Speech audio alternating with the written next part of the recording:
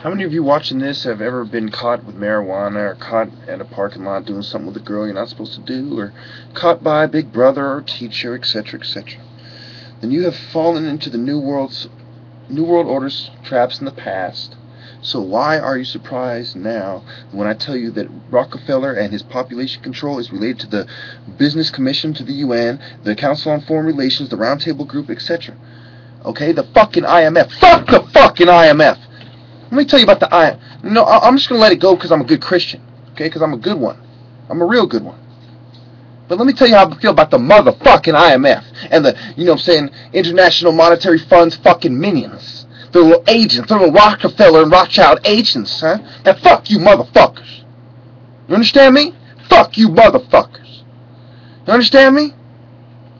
I know all your tricks, you motherfuckers, because my family has a bunch of free fucks. If you understand what I'm saying. My father did $300,000 a year worth of brain surgery for free for 20 fucking plus years in San Jose. Now you tell me, who's telling the truth?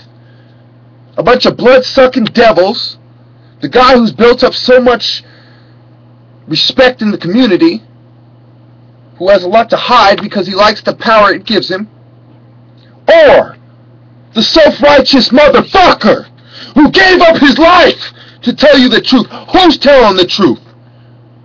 Do you get it yet?